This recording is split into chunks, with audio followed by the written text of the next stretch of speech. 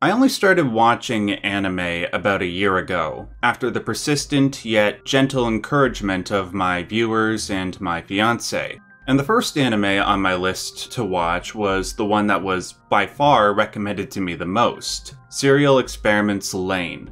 Almost immediately upon watching Lain, I understood why people were pushing me to check it out. It was a fictional meditation on the two subjects that I discuss most frequently on my channel. One subject is psychology, and the other is the concept of divinity. Lain put forward a questionable, yet reasonable, pathway to becoming a god, one which borrowed from real-life psychoanalytic concepts, as well as the concept of cybernetic augmentation.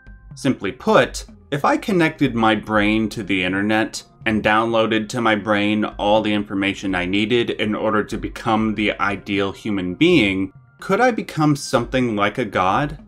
After all, God is the highest ideal, right? So how close could I get? Obviously, the greatest thing preventing humanity from achieving godhood is our mortal flesh. To become a true god, we would either have to perfectly augment or get rid of our flesh. But is this worth it? Well, actually, Serial Experiments Lain argues against becoming a god, suggesting that it would not only invalidate the meaning that comes from the journey of life, but invalidate the thing that makes human beings special, which is their mortality and their consciousness thereof. Nonetheless, I, and many other viewers, were intrigued by what the state of godhood might reasonably look like, even if being a god forsook the benefits of being human. Could it be all that bad to be a god? Well, in the mind of Lain's writer, Chiaki J. Konaka, it would actually be the worst thing imaginable. And he gives a very good argument for this in his follow-up anime series, Techno Lies. In my opinion, this series is equal to Lain in its philosophical quality, with its meditations on divinity and the attainment thereof. Yet it's obviously not as popular, and I would say for good reason. Lain was half the length of Techno Lies, and had somewhat of a Lynchian element to it, where part of the fun was understanding the show's underlying mysteries and deriving the philosophy therefrom. Techno Lies is the antithesis of fun. And I don't say that just because the subject matter is emotionally brutal. It's also because Techno Lies is incredibly slow. It's bad enough that every episode is saturated with lifeless landscapes and ubiquitous suffering. But what makes matters worse is that it draws this out for so long before it actually gets to the point it's trying to make. For this reason alone, I don't fault those who were unable to stomach this anime. But I will say that if you were able to stick with it to the end, you will understand why the show made the artistic decisions it did. It all culminates in a series of philosophical insights that, like I said before, are not only equal to Lain, but are generally greater than most anime out there. Now here's the inevitable question that many of you who are unfamiliar with Techno Lies are asking themselves. Should I watch the series before I watch this video? Normally, I actually say that people should go watch or play something before they watch my analysis. But this time, I'm going to make a rare exception. I think that having some of the show's concepts explained beforehand will actually make watching the show less of a slog. Better yet, it will help people gain an appreciation for those slow sections if they understand why they need to be there in the first place. It's up to you. If you want to watch it knowing nothing at all, you can watch it on YouTube for free. I will link to it in the description box.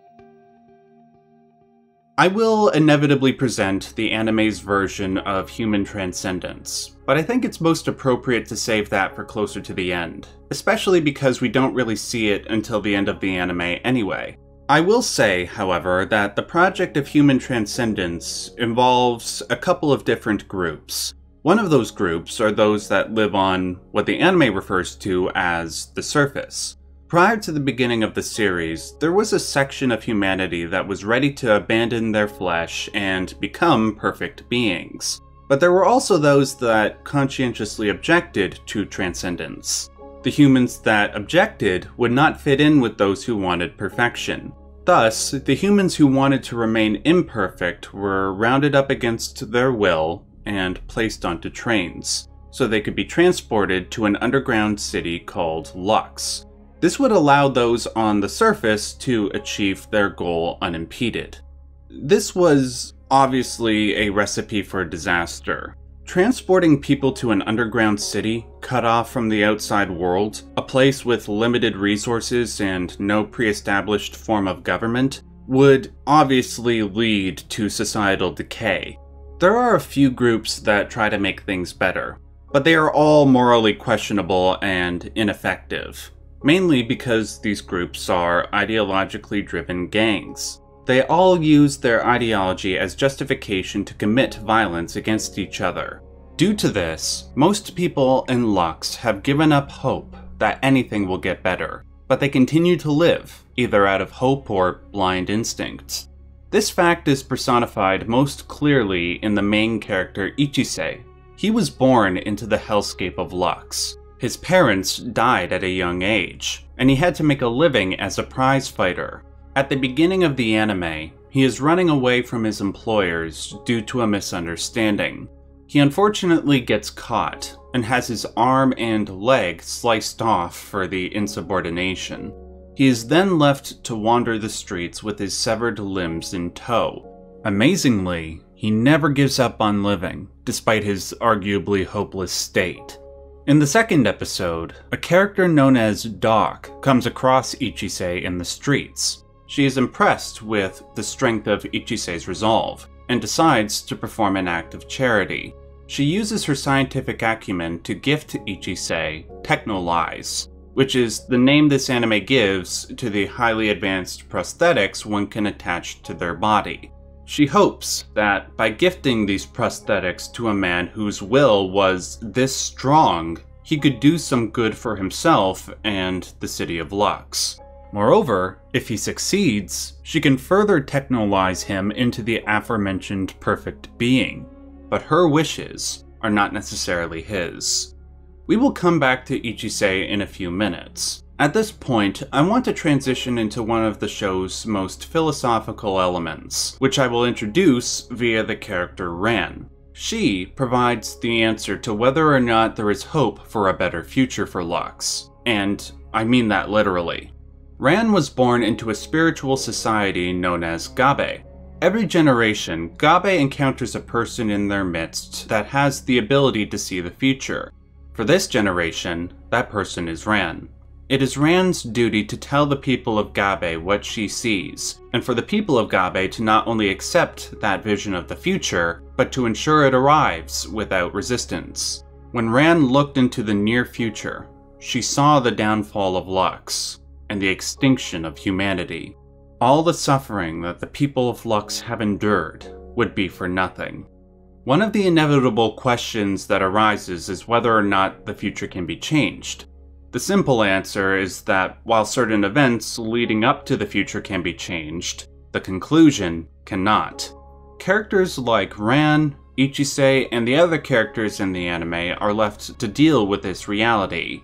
While some are aware of Ran's prophecy and others are not, the anime uses these characters as representatives for a philosophical response.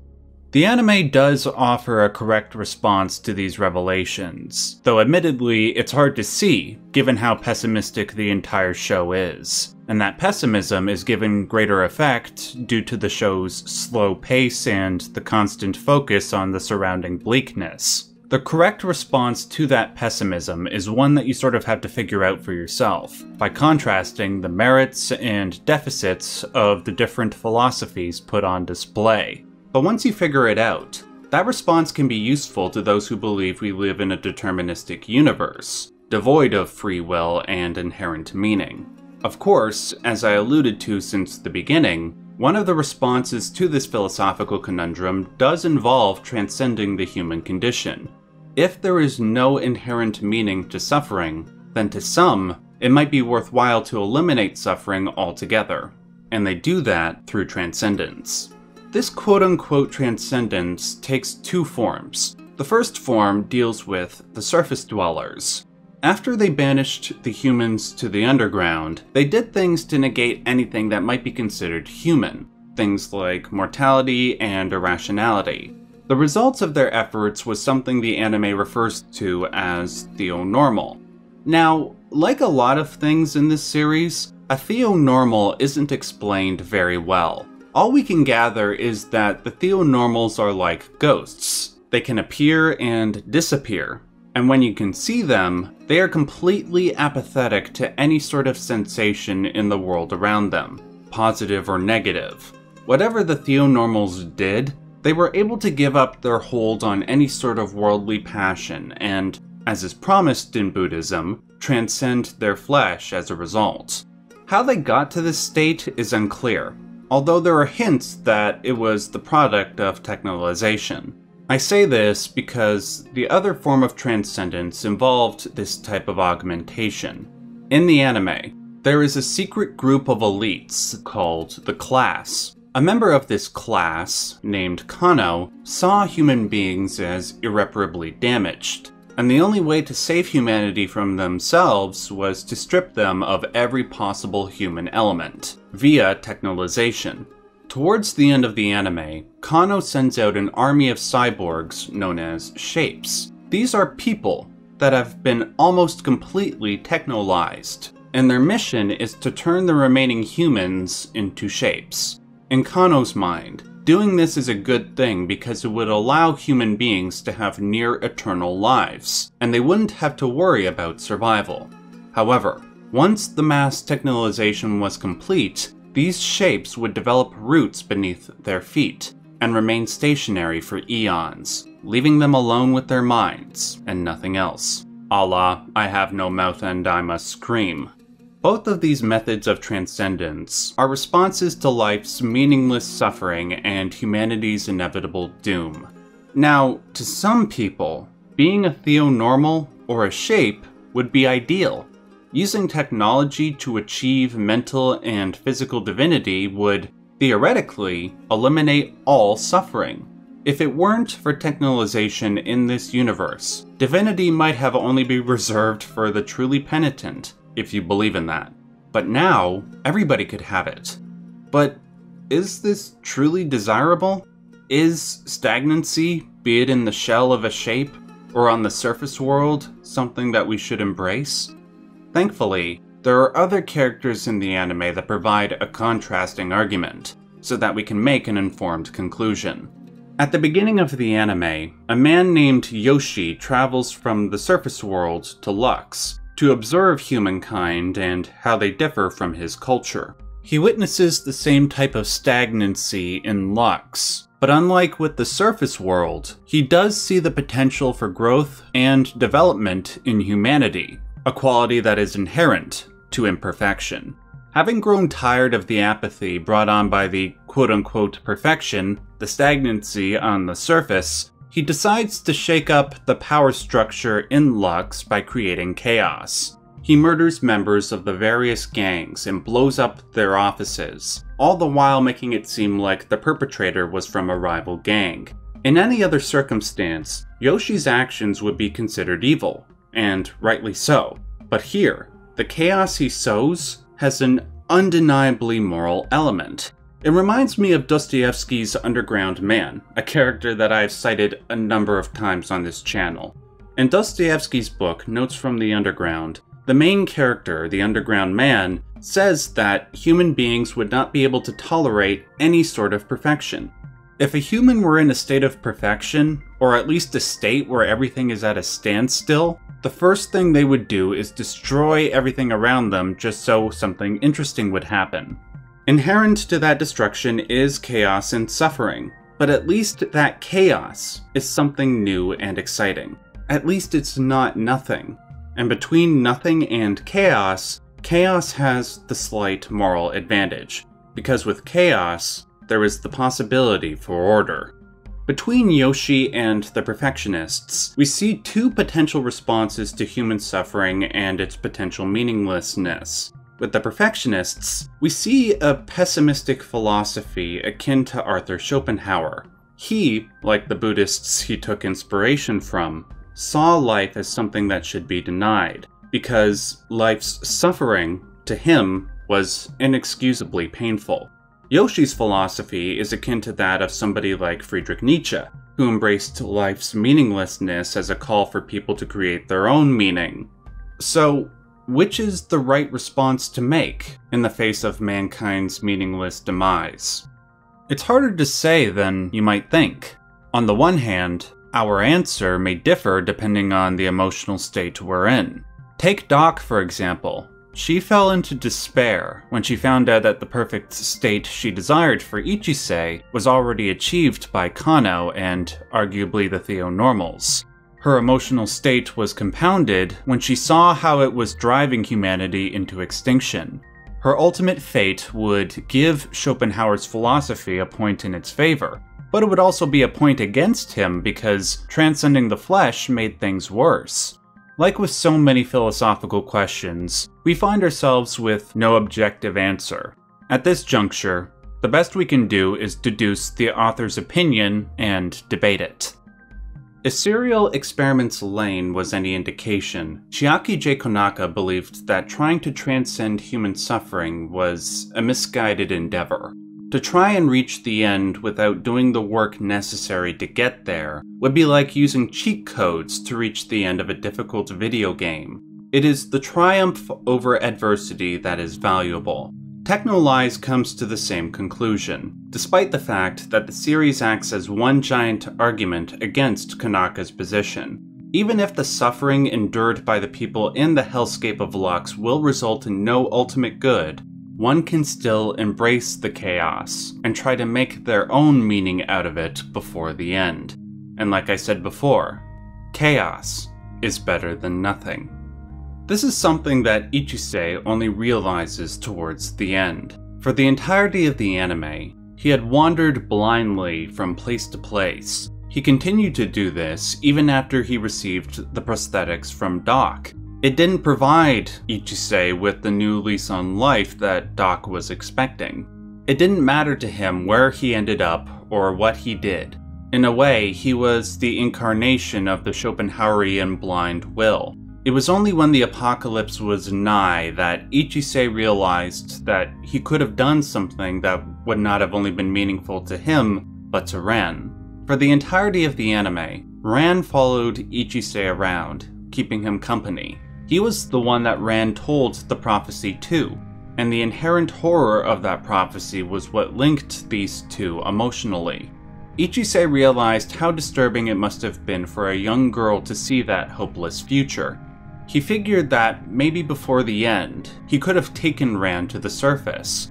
Even if the surface was a monument to the sins of mankind, he could turn it into something good. It could be a peaceful place to visit before the end. That would have been the Nietzschean approach that Yoshi took, but minus the chaos. It might not have had an ultimate meaning, but it would have had meaning nonetheless. Unfortunately, Ichisei was too late to do this. Ran died in the ensuing chaos when Kano tried to take over with his shapes. In his despair, Ichisei murders Kano and retires to a dark corner of the world, where he passes away. Technolize demonstrated the power of Lane's original message by putting it under immense strain. Though suffering can make life seem unbearable and bleak, the value of life lies in facing that suffering courageously and attempting to make something good out of it. Ichisei failed to do this, but we don't have to. There are many opportunities in our everyday lives to do something meaningful for ourselves or our fellow man. Best of all, Technolize demonstrated that we don't need artificial limbs, or money, or power to do this. All we have to do is have the will to say yes to the journey of life. If you enjoyed this video, please give it a like, that helps me out a lot. Also, if you've been watching my videos for a while and enjoy them, please consider supporting me on Patreon or joining my new members section. The last two videos I've done were both demonetized by YouTube, despite my best efforts to appease the system. There's a lot of exciting stuff coming up in the near future, and your support will help keep the train rolling in a positive direction. Until next time, remember to stay safe and stay yellow.